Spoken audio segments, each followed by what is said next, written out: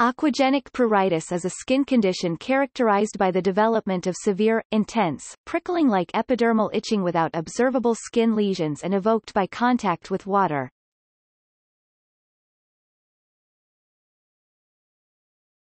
Topic. Presentation. Presentation varies from person to person. Some people have discrete attacks, which can last between 10 and 120 minutes, while others are symptomatic almost constantly due to atmospheric humidity levels and/or sweating.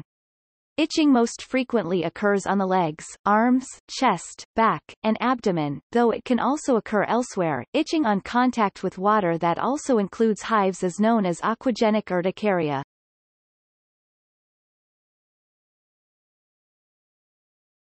Topic. Pathogenesis. The exact mechanism of the condition is unknown.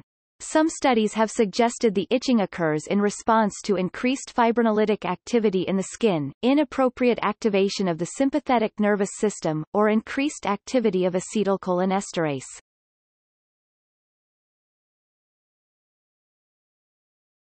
Topic.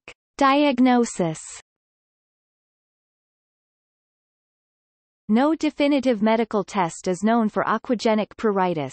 Rather, diagnosis is made by excluding all other possible causes of the patient's itching, including polycythemia vera. Since pruritus is a symptom of many serious diseases, it is important to rule out other causes before making a final diagnosis.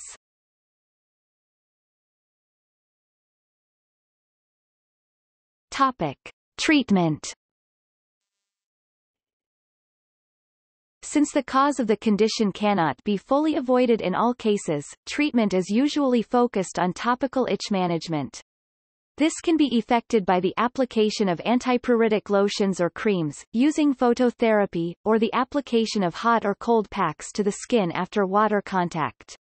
Paradoxically, hot baths or showers help many patients, possibly because heat causes mast cells in the skin to release their supply of histamine and to remain depleted for up to 24 hours afterward. H1 and H2 blockers, such as loratadine, doxepin, or cimetidine, have historically been the first line of pharmacological treatment, but not all sufferers find relief with these medications.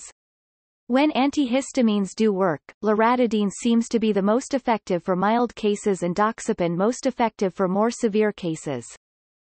Naltrexone, hydrocortisone, or propranolol may relieve itching for some people. Sertraline or other selective serotonin reuptake inhibitors (SSRIs) is also a line of treatment.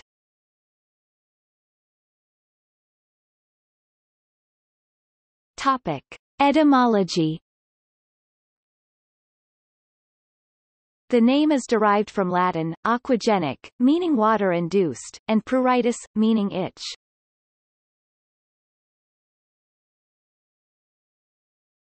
Topic. See also: Aquadynia, aquagenic urticaria, List of cutaneous conditions, List of allergies.